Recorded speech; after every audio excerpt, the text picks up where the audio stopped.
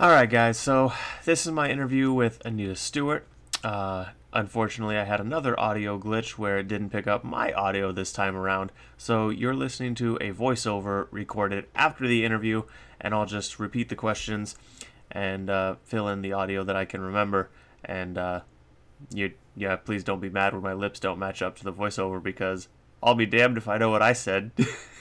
So the first question I asked Miss Stewart was, just to tell us a little bit more about herself because there isn't a whole lot of information on her public profiles to find, and I didn't know anything about her going in, so this was her response.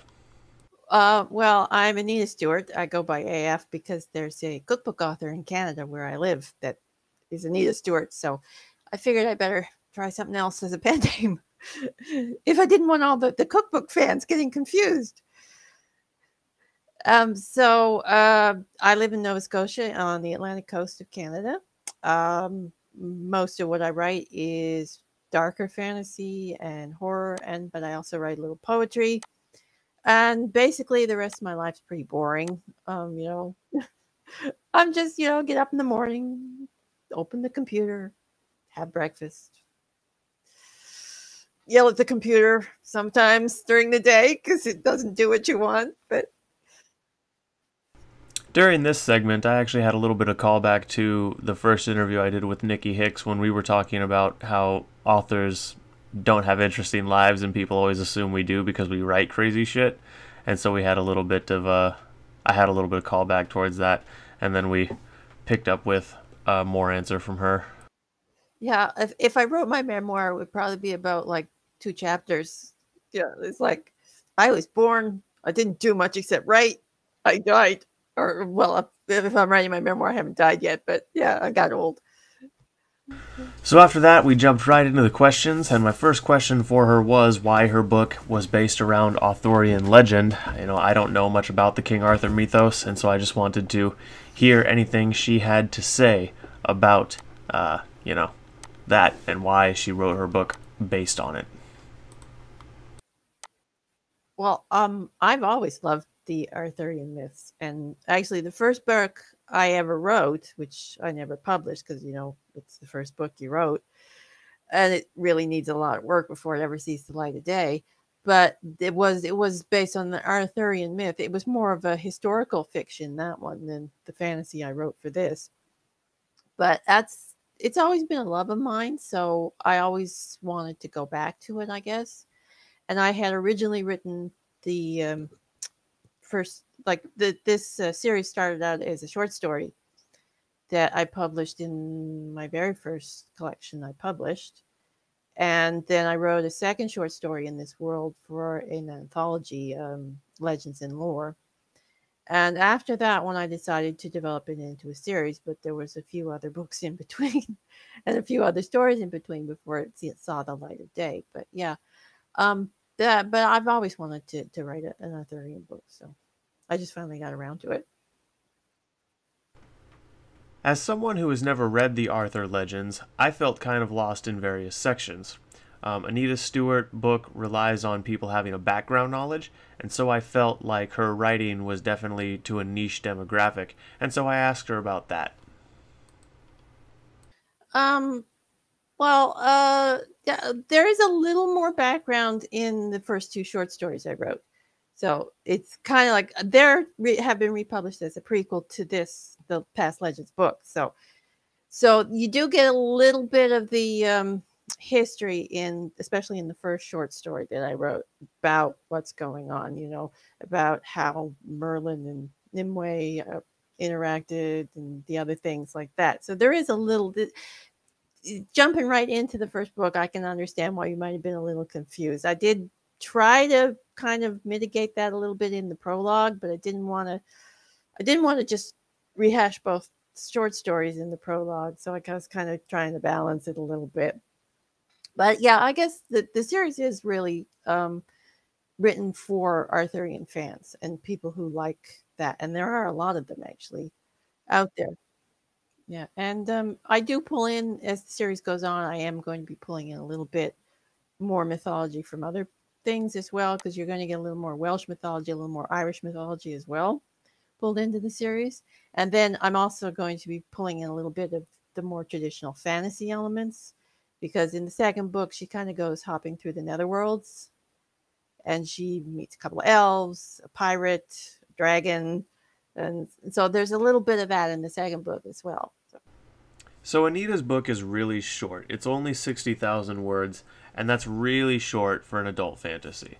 And I especially felt that there was so much more you could have put in to add character development and background and all that kind of stuff. And so I was really wondering why it was so short. Well, I'm sort of a short writer, actually. I'm still trying to build up to those big, long, epic books. I mean, because I got my start in short stories, so I'm used to condensing the story. So actually, moving up from short stories to novels was kind of difficult. So 60K is actually long for me, to be honest. Well, actually, the first draft of this was actually 40,000, so I actually upped it 20. Yeah, I gotta get up and write one of these days, write a big epic fantasy with lots of words. I'm trying that with the historic fantasy I'm working on. I'm aiming for 90,000 with that one. So hopefully that'll be a little longer. Because the book was so short, I was curious and wanted to ask her if she was an engineer or a gardener. Oh, I'm definitely the engineer because I plan and do scene outlines, and I've got the backstory and the future story, and I mean, I know all these little tidbits about the characters and what they did and stuff, and of course they don't tell me everything.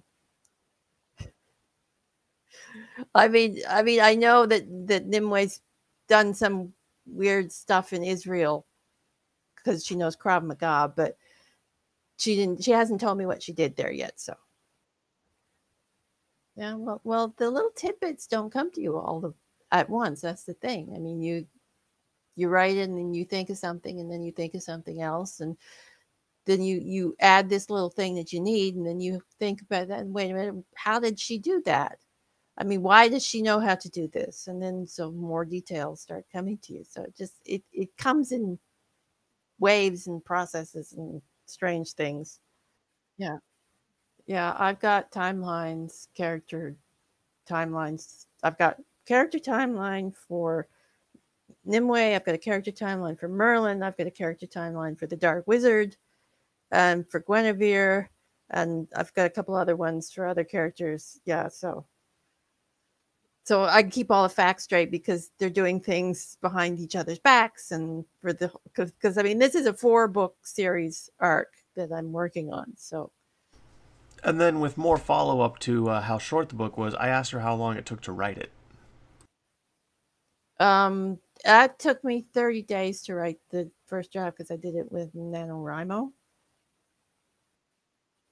Oh, the National Novel Writing Month. Every November, you sit down, you write a 50,000 words in 30 days. Yeah, I wrote Past Legends, the first draft of Past Legends in November. I don't know if it was last year or the year before, and then the days have started to meld. And then I wrote about 10,000 words in book 2 during that month too. So. So, the next question is also something I talk about in my review of the book, which you can find on Goodreads and Amazon. And I just asked her, in my opinion, the writing style is really at odds with a lot of the content in her book. Her writing style is much more suited to a younger audience, in my opinion. It doesn't use a lot of big words. It's very easily digested. It doesn't take a whole lot of gray matter to read, and there's mature content. So obviously the content was at odds with how she wrote it, and I just wanted to hear her thoughts on that.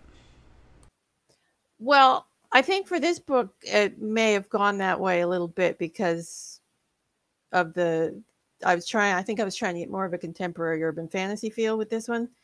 But in some of the other books, you'll find the more flowery language. You'll find the longer prose. Like with my trilogy, you'll probably find that a little bit more in the flowery, because that's more epic fantasy.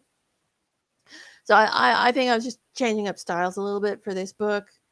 But I'm and I go for a darker audience because I also write horror, so that's definitely an adult audience for the stuff I write in the horror novels, and the horror always tends to bleed over into my fantasy as well. So So, talking about magic systems and how magic systems work and what the rules around them are, whether they're soft or hard or kind of in the middle, and how they function, is always something I really enjoyed about fantasy. I think it's one of the things that a lot of fantasy nerds like to talk about.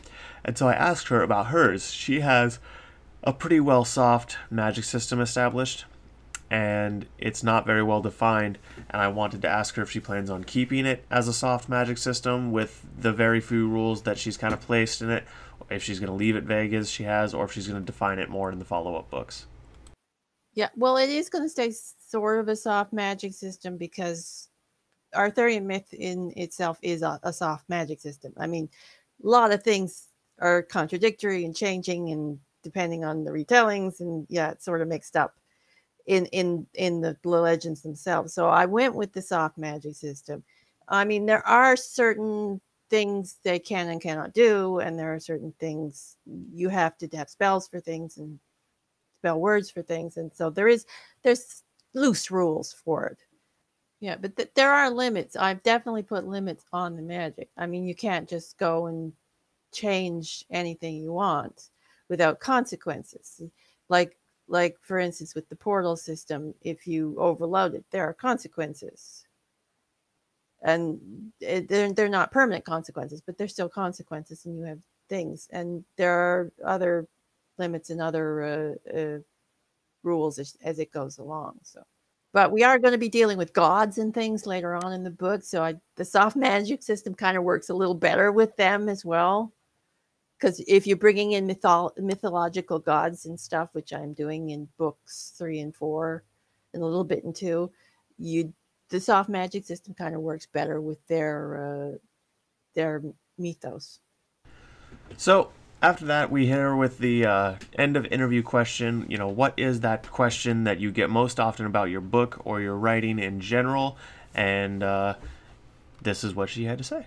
Well, the question I get about my writing in general is, uh, basically about my killing off the characters all the time. It's like, yes, I kill off my characters. I like killing off my characters. I have no problem killing off my characters. That's the one question I keep getting. Like, do you have a problem killing off your characters? And every time I say, no, I have no problem killing them off. I enjoy killing them.